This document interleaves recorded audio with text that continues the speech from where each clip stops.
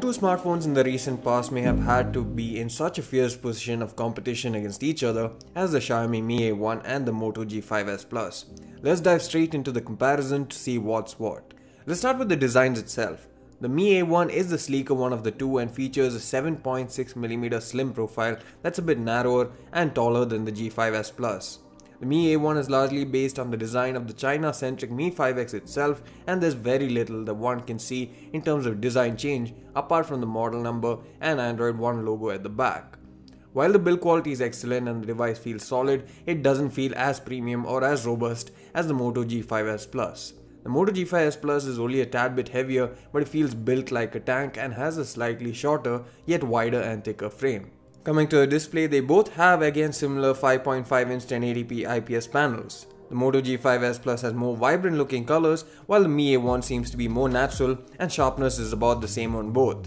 While visibility and brightness is great indoors, both have reflective displays that hamper sunlight legibility to an extent.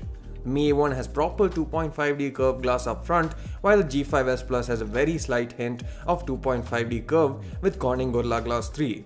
Mi A1 does have Corning Gorilla Glass as well, but an unspecified version of it. The software side of things is nearly identical, and since both are running on stock Android Nougat out of the box. However, only the Mi A1 has Android One branding from Google that states that the device will receive Android Oreo before the end of the year, as well as become one of the first devices to receive Android P.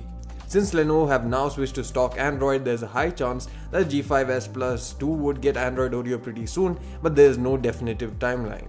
They even have the same 4GB of RAM, Snapdragon 625 chipset, and hybrid dual SIM card slot that can be used to expand the 64GB of memory. The G5s Plus also has the lower 32GB variant as well. In terms of performance too, they are neck and neck, and even the Mi 5X MIUI was blazing fast, so the Mi A1 should be even faster. There are 3 capacitive keys on the Mi A1, while the G5s Plus makes use of on-screen navigation keys and has a fingerprint scanner beneath the display. It's an always active unit and can be used to unlock or even lock your device. The latter can be done even without a registered fingerprint. However, the fingerprint sensor on the G5s Plus doesn't double up as a home button. The Mi A1 gets a similarly fast and accurate fingerprint sensor, however one that's mounted at the back and can be used only for unlocking. In terms of audio quality, both are neck and neck, with perhaps the G5s having an advantage in terms of loudspeaker performance and the Mi A1 having an advantage coming to the output and quality over the audio jack. Talking about the cameras, both these phones have different implementations of the dual camera system. Keeping things short, the Mi A1 offers better image quality as well as 2 different focal lengths. While the G5s Plus takes decent photos, it isn't as good as the Mi A1, and the secondary camera does seem more of a gimmick than anything else. However, the G5s Plus has an edge when it comes to video, since it is the only phone among the two to offer video stabilization, even if it's only at 1080p 30fps, and the selfie experience too is a bit better with more detailing and a flash to help. We'll be doing a detailed comparison of both the cameras pretty soon, but until then you can check out our solo camera reviews of the Mi A1 as well as the G5s Plus from the description below. Both have nearly identical battery capacities too. G5s Plus with its 3000 mAh battery and the Mi A1 with its 3080 mAh battery practically hold the same amount of charge. The G5s Plus gives around 5 to 5.5 hours of screen on time on a single charge. The Mi 5X itself gave up to 6 hours of screen on time, hence the Mi A1 should do slightly better if anything.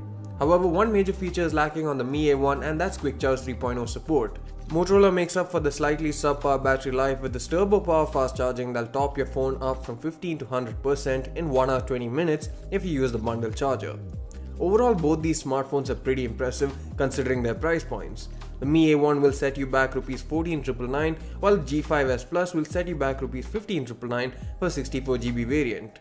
You really can't go wrong with either choice. However, the Mi A1 seems more catered towards someone who needs more versatility in the camera department and needs a sleek device that they know for sure is future-proof at least for 2 years in terms of updates.